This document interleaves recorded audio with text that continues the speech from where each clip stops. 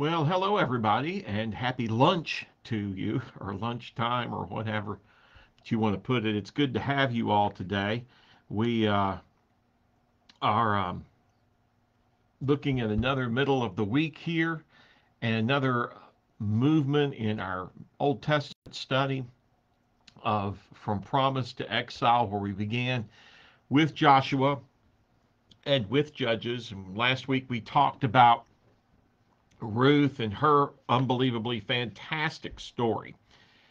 And we're going to move on a little bit now.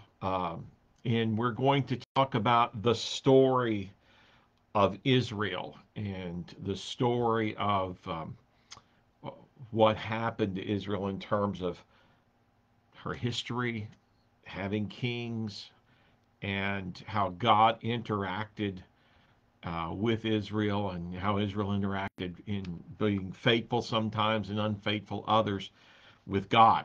So we're going to be looking at first and second Samuel, first and second Kings.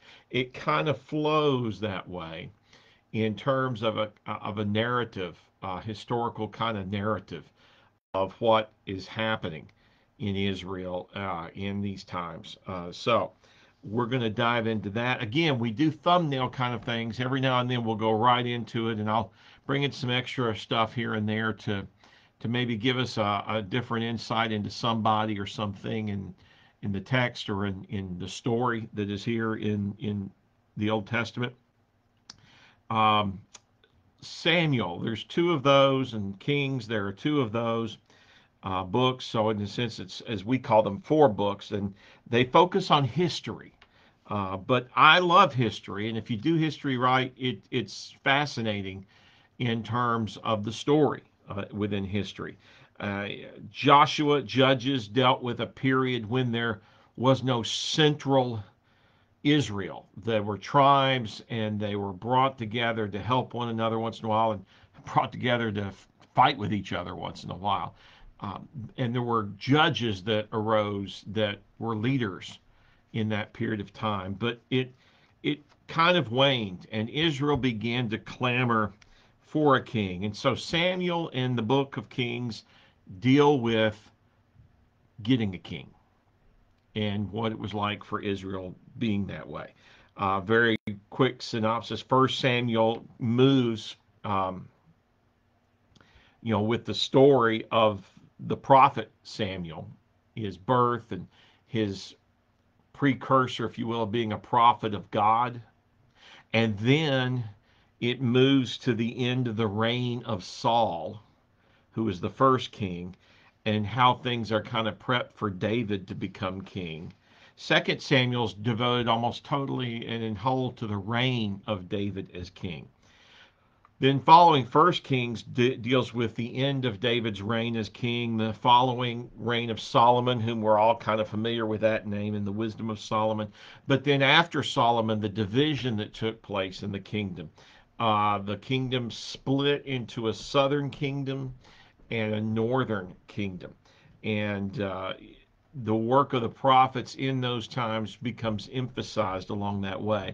And in Second Kings, it continues with the story of the monarchies that lead to the fall of Israel, and then later to the fall and exile of Judah. So we're going to take a look in over the next few weeks in finishing this. And again, I hope we find something for ourselves as well as something we maybe did not know before. At the very beginning of Samuel, First Samuel, it is the story of Samuel coming on the scene. You're probably familiar with it. We've used that story many times, a lot of times for child dedication, etc.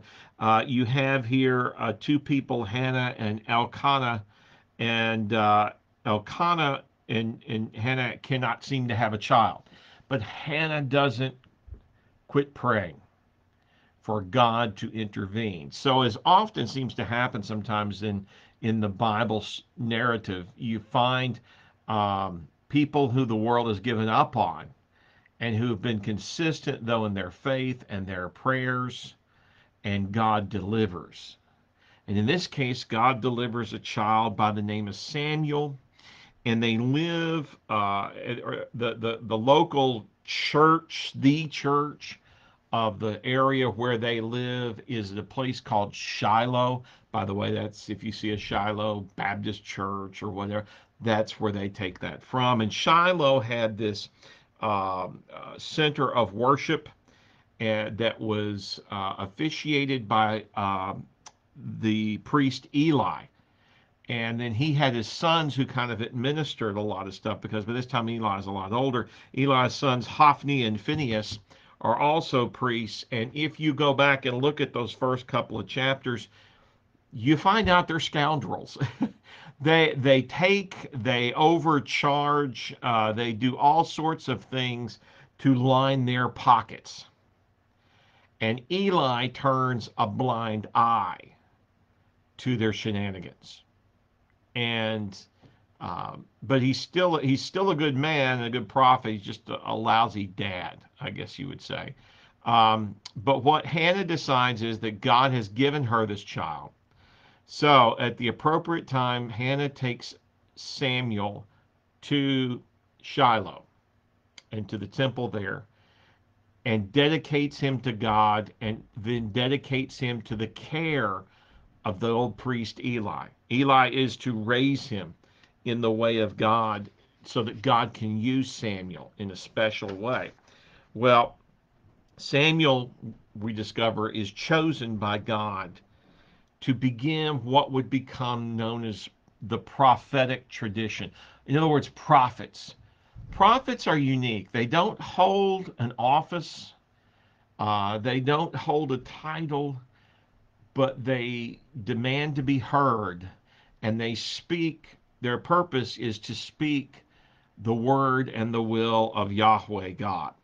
And so, one of the things that happens is that Samuel has to tell the bad news when he's older to Eli that God is displeased with Eli and his family, and so they're going to be cut off from their role as spiritual leaders and guides. And sure enough, that is what happens to them. I'm sure that wasn't easy for Samuel to tell old Eli, but Eli seemed to have taken it well.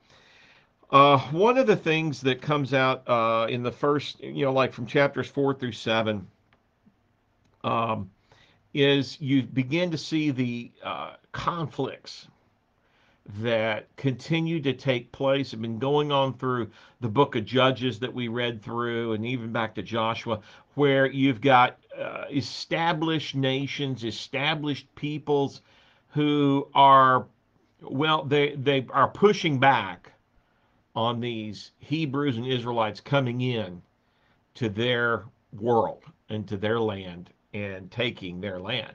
And one of the greatest thorns in the side of the Israelites in this era is a group called the Philistines. We'll see them show up many times in the story, in Samuel in particular. They are the most potent competitor for control of the land around them. And they're a major military and economic threat to Israel. The Samuel becomes established in this time as Israel's leader. And what begins to unfold under Samuel's leadership, and we'll later see through the Kings even, is the same tradition of what we saw take place with the judges. There would be sin. The people would be committing some sort of sin. Usually, a lot of times, it would be they reject God and they go off to find other gods or follow other wisdom and other gods. And then there would be punishment upon them. They'd lose battles. Things would go bad for them, and because they'd betrayed God. And then the people would repent, and they would repent and come back to God, and God would deliver them along the way. That's kind of what happens with Samuel, just like it had with the judges. This is the pattern, if you will. Now, that sounds very similar to a personal pattern, if you think about it, when we find ourselves succumbing to sin, whatever that sin may be. And sometimes that sin might be something we don't recognize as sin. And then here comes disaster, here comes punishment, here comes the chance for God to get our attention. And whereupon God gets our attention and we recognize where we have failed, we repent. And then God delivers us. Does he deliver from everything or the consequence? No, but he delivers us from the sinful nature that we have had because we are now giving ourselves unto God. So Samuel is leading through all of this, working in all of this, and he kind of serves as prophet judge for a long time. But we're told in the book of Samuel that the people keep crying out the same phrase. We want a king. We want to be like other nations. We want a king upon whom we can rally around. We want one figure that, is like the rest of the world has. Samuel doesn't like it. Um, Samuel disapproves of that request from the beginning, but God, Yahweh, intervenes. And he tells them in the ninth chapter that, because he recognizes they need some central focus rather than 12 loose tribes who have some of them many leaders within their tribes. They need one unifying person to keep them out of danger of other nations and other people. And so God acquiesces to their request. And Samuel proceeds to warn, and I mean he warns about the dangers of kingship. He does it in great length. He spends the 8th chapter, he spends the 12th chapter talking for a long time about the pitfalls of having a king. Uh, but it is the transition for the history of Israel. The judges have now faded to the past, and God is going to now raise prophets to speak to the people and a king to rule over the people. And say, well, can't they be both? Not if you pay attention to Samuel and Kings. Not if you take a good hard look at the Old Testament and the story of Israel. You kind of discover God has a special purpose for each of those positions. The prophet is to speak the will and word of God. And that is the prophet's job. To be unencumbered by political trappings and by, you know, accumulating things. The king is meant to civically, politically, militarily lead the people as a united group. And so, why though don't we just have a king that does both? Because the king will always end up pursuing self-interest, and we're going to find that out. That the kings fall for their own self-interest and ignore God along the way.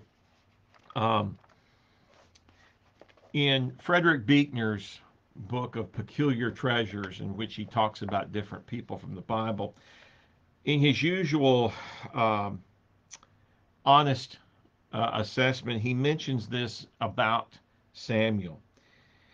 And he said of Samuel that Samuel said there was only one king worth the time of day, and his name was Yahweh. He also told them that kings were a bad lot from the word go, didn't spare them a single sordid detail. Said the kings were always drafting you into their armies, strong arming you into taking care of their farms. They took your daughters and put them to work in their kitchens and perfume factories. They filled their barns with your livestock and got you to slave for them till you dropped in your tracks. What was more, he said, if Israel chose a king, Yahweh would wash his hands of them with good riddance. Samuel had it on the highest authority, but the Israelites insisted, and since Samuel didn't have the pep that he had in his younger days, he finally gave in. And the king he dug up for them was a tall drink of water named Saul. He was too handsome for his own good, had a rich father, and when it came to religion, he tended to go off the deep end. Samuel had him in for a meal, and after explaining the job to him, he anointed Samuel with holy oil against his better judgment, made him the first king that Israel ever had. And he regretted this action till the day he died. And even in his grave, the memory of it never seemed to give him a moment's peace along the way. The um, the struggle is real, and so Yahweh prompts Samuel to be guided to find a king, and he picks the obvious one. From the description in the scriptures of Saul, he was a personality that was large, both physically and in himself. And he seemed a natural for that position. And the result is that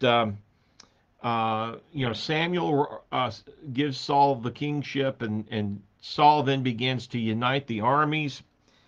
But almost from the get-go, Saul has a problem. He doesn't quite do everything God demands of him to do.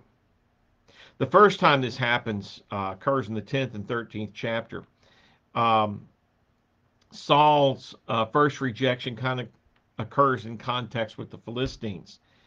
Um, Samuel just doesn't show up to bless the army one day. And so Saul, in a situation of distress and danger, and does not want to go into battle without a blessed sacrifice to God, he sets up the animal on the altar and sacrifices himself, which is overstepping his role of king.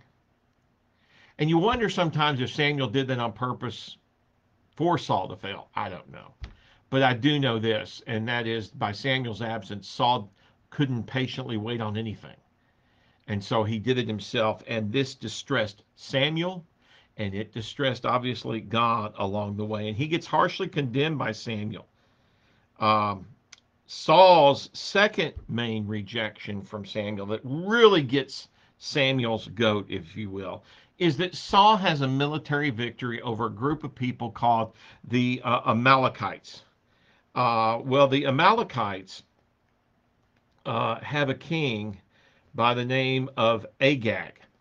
I know, with a name like that, just how nice and good could you be along the way? I'm not sure. But the result is that Samuel, speaking for God, had told Saul that he wanted nothing to survive. He wanted Agag killed, if captured. He wanted even the animals to be destroyed of the Amalekites. But what Saul does is Saul lets Agag live and figures on ransoming Agag back to the Amalekites for money. Then he also took the best livestock of the Amalekites he could find in the territory he just won and kept them for himself. The best of the livestock, in fact. Well, that's all it took. By the way, again, back to Beekner, trying to give you a picture of who Agag is. According to the prophet Samuel, God wanted King Saul to wipe out every last of the Amalekites, not just the men and the women, the children, the babies, the old folks home, all of them. And when he heard that Saul had decided to spare the Amalekite king Agag, he became so enraged when Samuel showed up that he tore the royal robe off of Saul's back and told him to consider it just a mild foretaste of how God's going to tear the kingdom of Israel from his hands next. And then Samuel had him drag out poor King Agag, who was quick to figure out what was about to happen, and with something less than total conviction said, "Surely the bitterness of death is past," he told Samuel. But within seconds, Samuel had personally hacked Agag to pieces to prove that God meant what Samuel said that he said. Since Agag had hacked quite a few people, before we begin to feel sorry for him, as a king, Agag had hacked quite a few people himself. And he may well have been dismayed by the experience of being on the other side of that axe. But he really couldn't have been surprised because that is how the kings worked with each other. So, what was perhaps new to Agag was the length of which the friends of God will go to make God enemies of them. Um, yeah, Agag is an interesting story because it seems from that moment on, Samuel gives up on Saul, and seemingly God gives up on Saul. Um, in fact, Samuel says to him that there will be a new king, and the new king will be a neighbor of yours who is better than you. Well, it seems from the beginning, Samuel and Saul have a power struggle with each other. Um, I guess what I mean by that is that they have this they just don't get along. Maybe it's because Samuel didn't want a king in the first place. Sometimes that happens. You go to work for somebody and the boss didn't want you in the first place, or anything else for that matter. And you begin to recognize and you begin to understand that this marriage of relationship isn't going to work out, along the way. Um, so what happens? Um, Trying to find my spot again. Isn't that awful to say? Um, what happens is that there becomes this enmity that works its way out. Some have speculated Saul's mind wasn't right, or it became not right over time. Now, along this time of being forsaken by God, Saul finds himself in war again with the Philistines. And the Philistines have got them stalemated. They sit there and they make fun of Yahweh God. They make fun of the army of Saul, and the army of Saul's not moving because they have this great, and I say great big, I mean great big champion whose name is, I knew you'd know it, Goliath. And what happens is all of a sudden, just prior to the Goliath episode, Samuel shows up at the house of a guy by the name of Jesse. Now, I'm hoping you remember who Jesse's grandmother was. That's right, Ruth. And Ruth and Boaz had Onan. Onan had Jesse, and Jesse had 8 children. The youngest of which was David.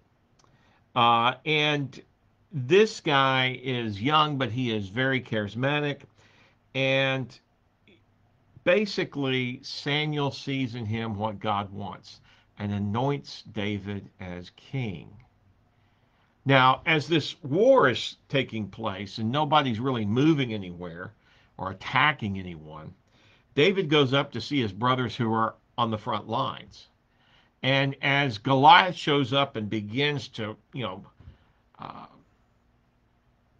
bark out these bellicose uh, insults to God and to Israel, David says, somebody ought to do something about that. Well, you can imagine he gets laughed at by everybody. But he says, no, I'm going to go take care of it. And you know the story. I don't have to go to too much of that. Uh, Basically, David meets Goliath in the valley between the two to have a personal battle. And Goliath underestimates David and, more importantly, underestimates God.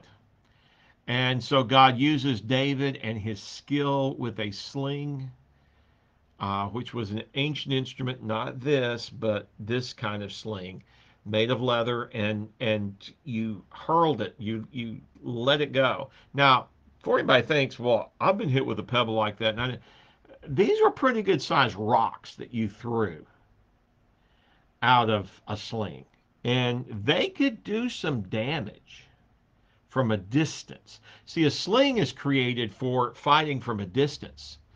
A sword is created for fighting up close. The spear will get you a little bit farther away because you can either throw it or use it in combat with the shield.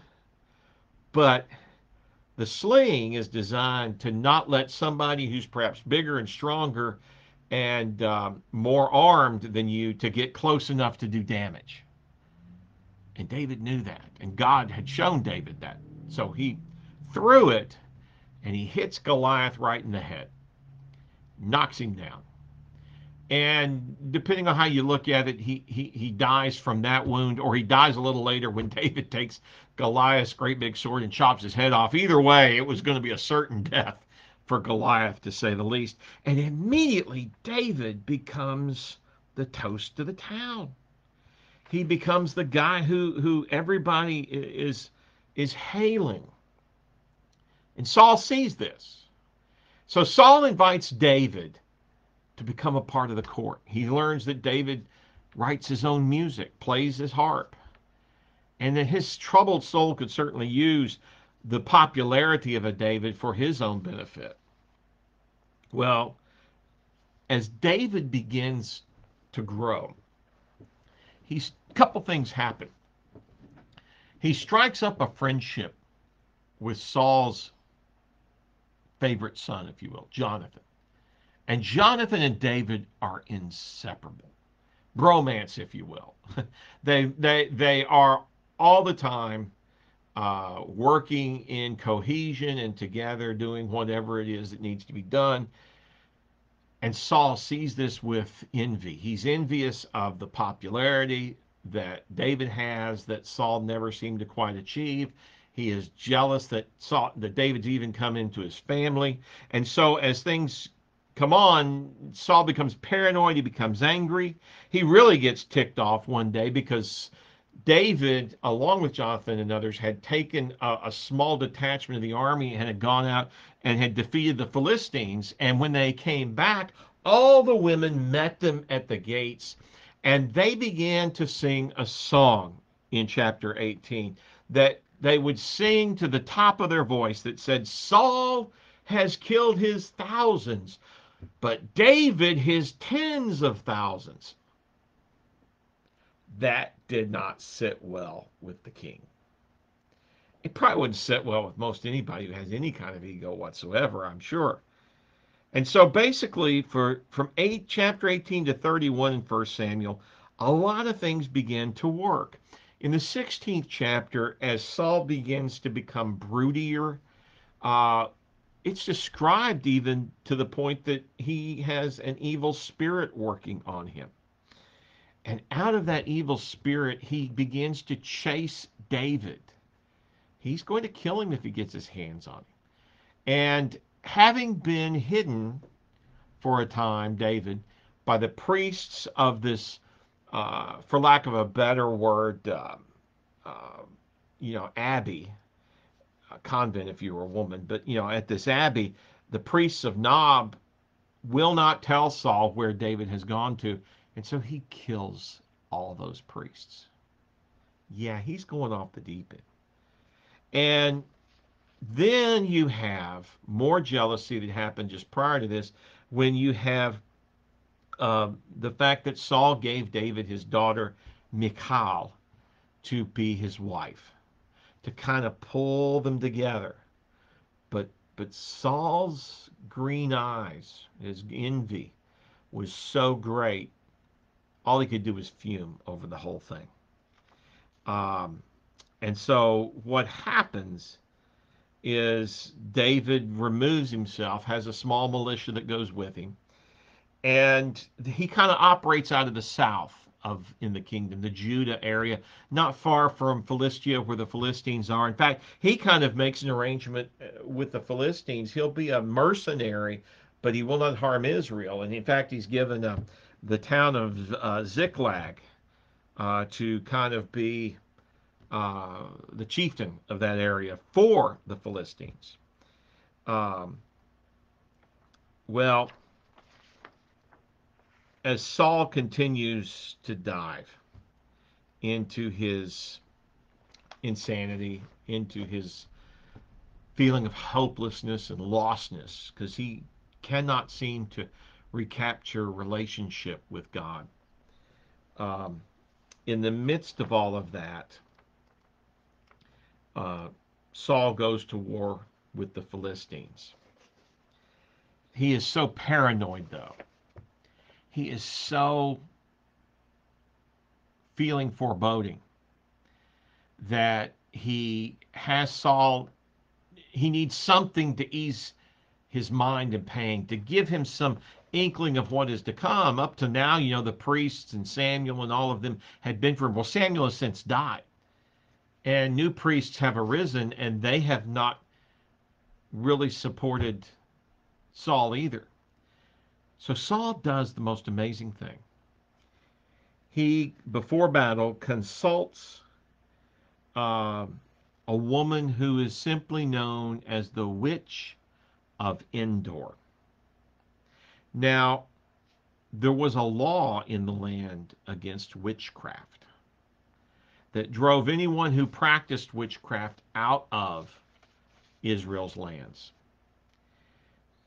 Buechner writes, as soon as King Saul passed a law against witchcraft and drove all practitioners out of the land, the witch of Endor traded in her broomstick on a bicycle, changed her pointed black hat for a summer straw, flushed a great many evil-smelling concoctions down the John, and tried to go straight. Then Saul fell on evil times. He felt so sure David was after his throne that he grew paranoid on the subject.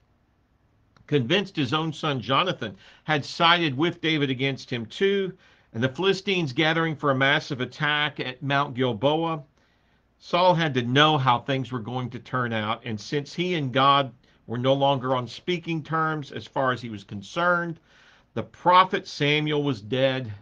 He was forced to find some other place for information. We're told that Saul dried a dream book, but none of the dreams were in it.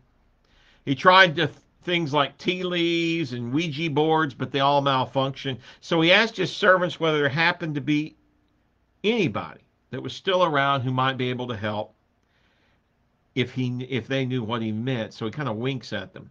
And they told him about this old party in Endor who looked like something straight out of Charles Addams. Saul disguised himself heavily for the visit, but as soon as he stepped through the door and said he wanted her to conjure up somebody who could foretell the future, she began to grow shrill and suspicious. What did he want her to do? Is it going to get the fuzz after her? And only when he swore by Yahweh that he wouldn't breathe a word to a soul that she would go as far as to ask him who exactly it was he'd like her to get a hold of for him. And as soon as Saul said Samuel, she knew there would be only one person in Israel who would dare face that fierce old ghost, and the cat was out of the bag. "You're Saul," she said. And by that time, he was past denying it. And the next thing she knew, he let out a yelp that not only was enough to awaken the dead, but did. "An old man is coming up," she said, "and is wrapped in a robe." Saul realized immediately he was the right old man. Bowed so low his beard touched the carpet. Except on the grounds of wanting to make himself even more miserable than he already was, it's kind of hard to explain why it was his old enemy, Samuel, he'd asked for. I mean, even before Samuel opened his mouth, Saul knew what he was going to say.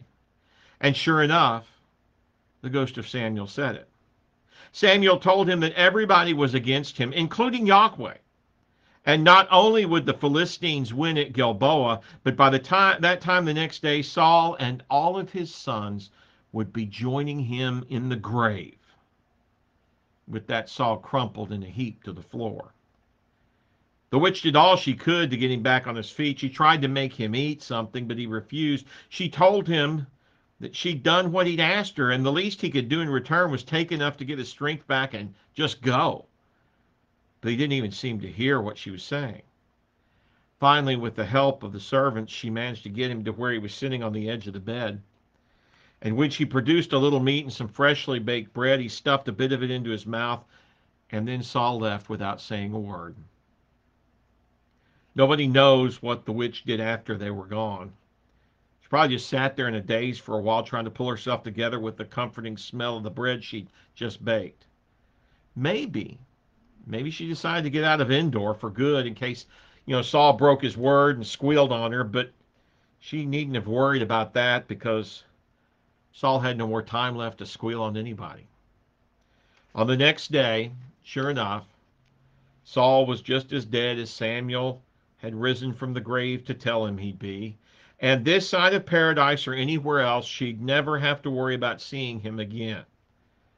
Unless she got herself talked into having another seance, of course. But the odds against her doing that were pretty overwhelming by this point.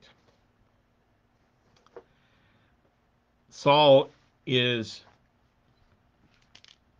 killed, mortally wounded, however you wish to put it, um, at Mount Gilboa.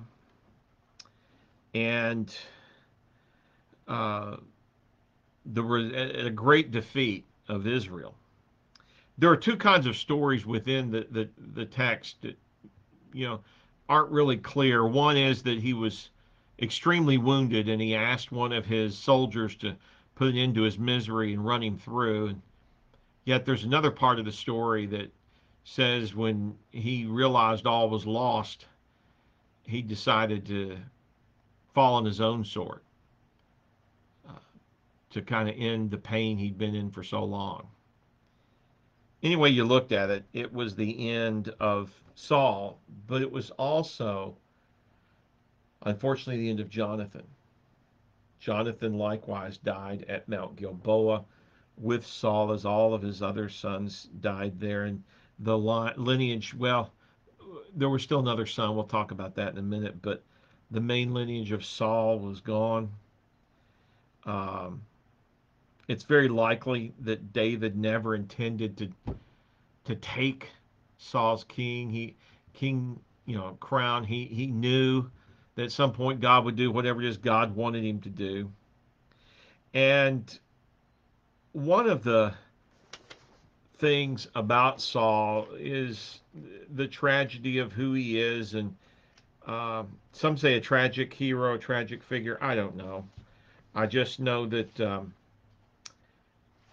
his life story is sometimes our life stories.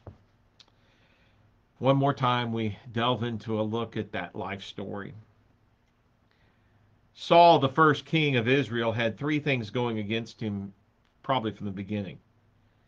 One was the prophet Samuel. Another was a young man named David. The third, and perhaps worst, was himself.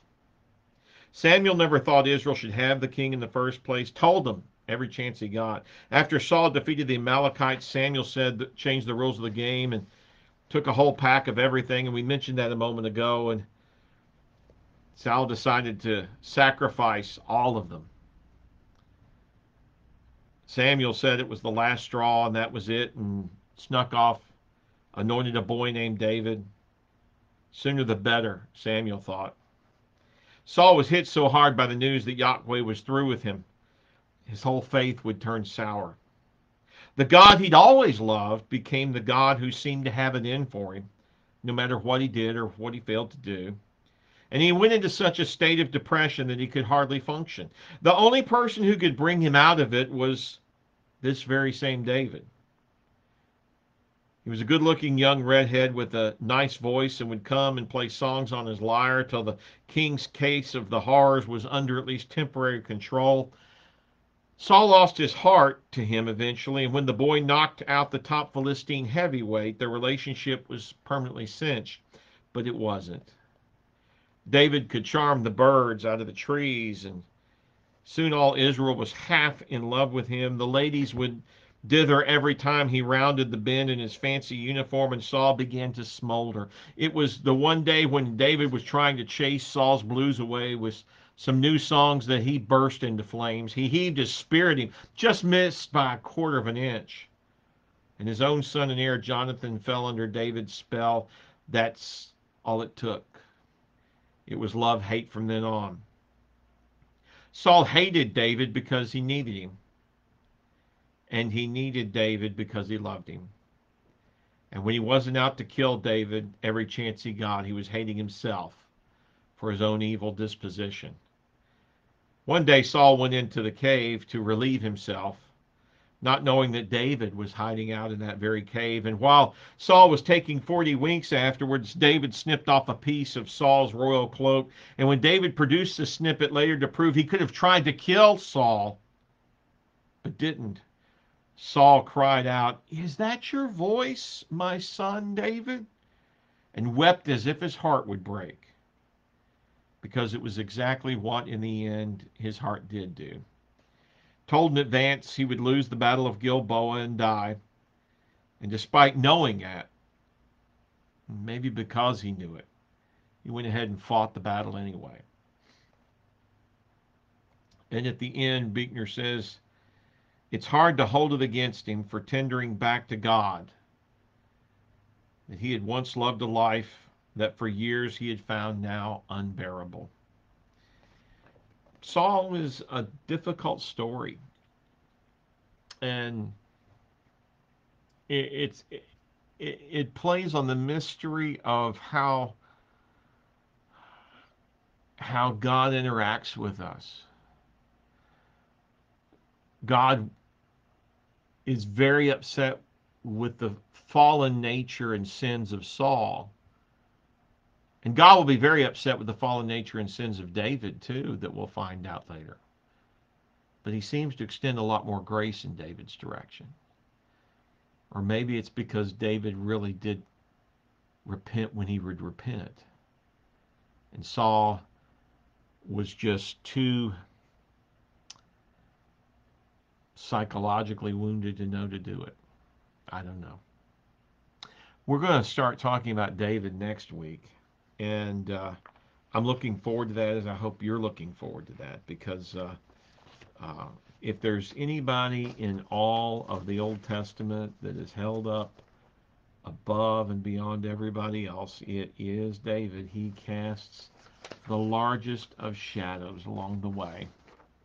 Now, as we get set for our prayer time together, let me go ahead and share with you. I've talked with our nurses that are part of our church, and we've looked at the recommendations from the CDC and the COVID situation, and we've come to a conclusion that this is what we wish to do starting Sunday.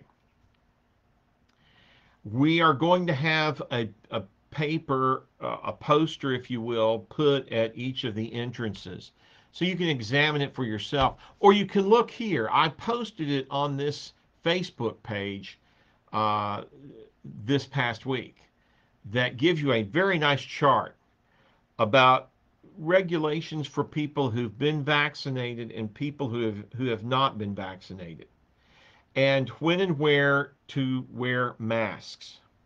And you'll notice that for those who've been vaccinated, masks aren't that important. Distancing still, I think, is important at this point. For those who have not been vaccinated, and everybody has their reasons. I'm not here to judge one way or the other. You should or shouldn't be vaccinated. There are health reasons not to be, I'm certain. There are age considerations, I'm certain. It's your own personal choice. We live in freedom, and we want you to exercise that. But what we want you to do is to likewise, with freedom comes responsibility. And the CDC seems very clear that in worshiping in an enclosed environment, if you've not been vaccinated, it is to your best interest and the best interest of the non-vaccinated who may be near you to wear a mask, at least when singing. Now, maybe you're vaccinated and you think, well, I don't have to wear a mask. I understand. But if you wish to wear a mask as well, particularly when singing, in order to set example, that is fine. We are in this together. We are not going to sew scarlet letters on people with a scarlet V. Apologies to Nathaniel Hawthorne and the Scarlet Letter book. What we do ask is that you're honest in your own medical situation and that you're responsible. We leave that responsibility to you and trust God to lead you to make the responsible, caring decision. So that is where we are. Also, a reminder, June 13th, 9 o'clock and 11 o'clock, return to us. So I hope that you will be prepared for that. Very briefly, trying to go through some things. Remember Matt Fouts, who continues treatments. Talked with him this weekend. Matt's been strong enough to get out. They actually got to take a little trip away from Houston to go to the San Jacinto battlefield, which was the great victory of Houston over the Mexican army in 1836. And they just look great in the pictures. Um, but continue to remember Matt and pray that the radiation does its job and that they will be able to return home to do the chemotherapy here. Remember Bill McDaniel, who may be facing future surgery. He has tremendous neck and shoulder issues right now. He was showing me Sunday that, to raise his arm only so far. It's difficult. It's very difficult. Remember those in recovery. I think of Smitty from his surgery. Susan Hampton looked great when I saw her at the drive-through shower on Saturday. She was walking without any help of anything, and just looking like Susan, acting like Susan. So we're grateful for that. And Jeffrey Riggin, I saw him Sunday, and he is progressing with his shoulder in rehab. Dave Maddox finishing the rehab from last hip. Will be having the new hip surgery June 4th. So please remember him. Um, Also, speaking of surgeries, Jan Turner is having surgery next week. So please be in prayer for her and her family. Janice Turner remains at home with trying to get her wound on her back to heal. So remember her. Charlene Atkins, her father is in SOVA. He's developed pneumonia and has not been doing well. So remember their family if you would along the way. And just ask your prayers for others that maybe we didn't mention here. Paulette Martin, who's still facing surgeries in the future for her legs.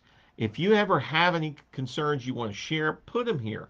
Write a comment down here, and we will get it and see it and make sure that we share that with everyone. So let us bow together. Heavenly Father, this is a day of your creation. So let us be good stewards of it by feeling blessed, by lifting up others in prayer, by checking on one another, by being responsible in these days of contagion. We pray, oh Lord, that you would just be with these that we've mentioned and that you would be with us, that somehow we may be uh, the protagonists of your grace and mercy. In Jesus' name, we lift up our prayer. Amen. Looking forward to worshiping with you this weekend and hoping that you have a blessed week.